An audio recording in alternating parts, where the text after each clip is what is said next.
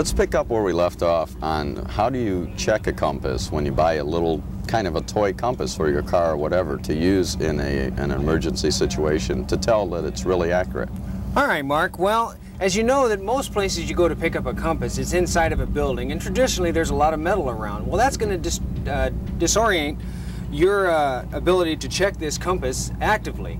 And my recommendation is try to take it out of the building next to a real good compass, anything that's on a boat or anything that's outside of a lot of major metal structures, and test it. Make sure that it's as close as possible to the compass that you have available at your leisure that you know is a good compass. So it might be difficult if you're at Sears or somewhere, you know, in the middle of town to run down to the boat and test it. That's so right. I guess you would have to try to pick something that's good and take it down to your boat and test it that way. Yeah. And if it's not accurate, then take it back. That's my recommendation, and that's probably the best and safest way to do it. Some of the other things that I've brought today are signaling devices, and one of those is this strobe light. Now, this is what we teach the Navy people to use because it's a very effective means of identifying an individual down in the water, and it's primarily used for locating down individuals that are in the water, and it can be readily seen at far distances, up to 20 miles away.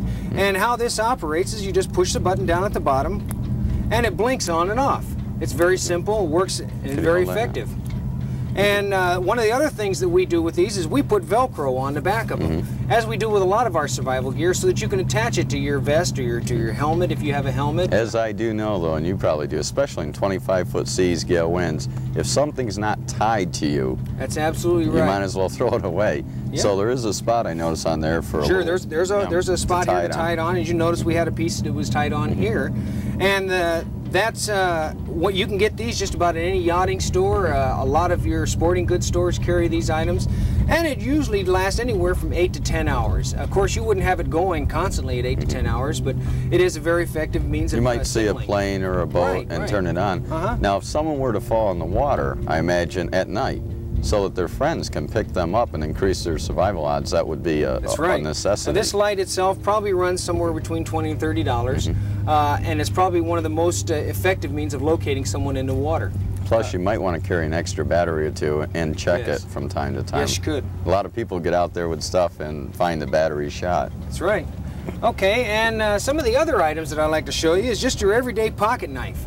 A lot of people don't go out there. Now, this is nothing like a Rambo knife or anything like that, but you want a basic knife that has a couple different blades on it to perform different functions. You have a regular blade on it, such as this. You have a screwdriver blade with a can opener on it, and another blade on it with a sharp point. Basically, any Swiss knife will do the same thing. And try to get one that's made out of stainless steel. That way it resists corrosion a little bit longer. On a knife, I noticed when I was in the Marine Corps, I flew back seat in F4s and stuff, and we had all the survival gear hooked to us. And they had plastic switchblades, so you could open it with one hand in case your arm is injured and cut your parachute loose or something. Right, we call that a shroud line cutter. And I didn't bring one with me today because it's not readily accessible to the general public in order to attain one. My personal recommendation is to go with a knife like this because it does a lot of different things. Okay. One of the other things that we carry with them is a small pen light. A flashlight, whether it be this size or such as this size right here, is a very effective means. Now, if you're at sea at night and you're in a life raft in 15, 20-foot swells, there's going to be a lot of times when you need a flashlight in order to see something, like you got a piece of survival gear that you need to read instructions. Well, it's pretty difficult if you don't have a source of light, and that can be accomplished either by a pen light such as this, or average everyday run-of-the-mill D-cell. I wonder how long the batteries will hold up in that versus a small one. Do you have any idea? Well, they're comparable, actually. When you start talking about the new types of batteries that we have on the market nowadays, you can probably go and change the batteries once a year if you don't use them, but I would recommend changing them once a year anyway, you know, with the new energy cell. So the small one, you could actually carry that on your vest with a couple extra batteries and take up less room and weight than the large. But, you know, that's just one of the other things. And then, of course, you've got another signaling device, it's a general all-purpose whistle. Now, a lot of people may say, what's a whistle going to do for me out there? Well, it does a couple different things, Mark. One of the things it does is it gets the entire group together to locate, because if you're out in the open ocean and you all have life preservers on, it's nice to be able to know where everybody is. And by using a whistle, you can do that. And along the same lines, just a regular roll of shroud line, what we call shroud line, you can get anything like clothesline. This does a couple different things, and ingenuity can play a big part in this. By using a regular piece of rope, shroud line, or anything such as that, you can use that to tie everybody together. You can use it to tie all this survival gear together. And that's one thing I'd like to stress an awful lot, is to make sure that all that survival gear is tied together, because once you lose it and it goes down in the water, you'll never get it back. So you really want it tied to you, to your body.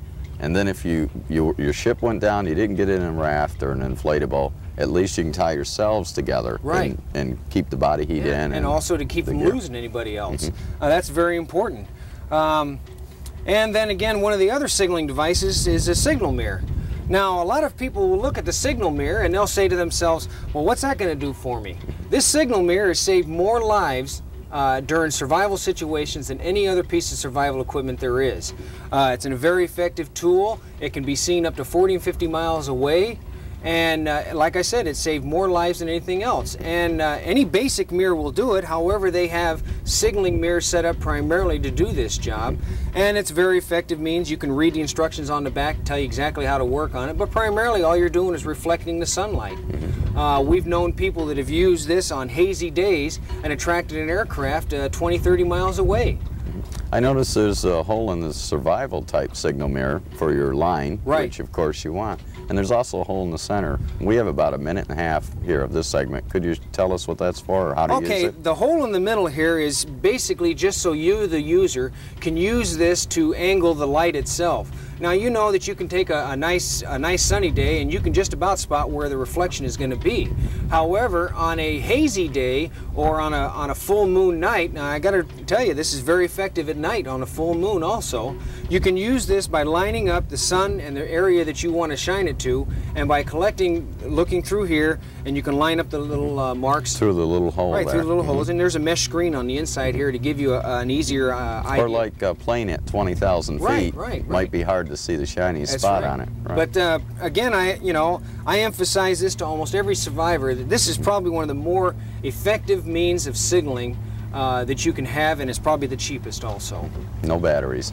No batteries needed, and you don't have to go on a regular inspection cycle with it. And besides, if you're a little vain, you can get out there in that life raft and start, primping and propping. Maybe you're going to get saved soon. Hey, it would be nice for the ladies. Put it on their gear. Okay, well, we have some other equipment, I understand, but we're going to take a break, and we're going to come right back and go over the May West vest, is it? Sure. Right, okay. Thanks.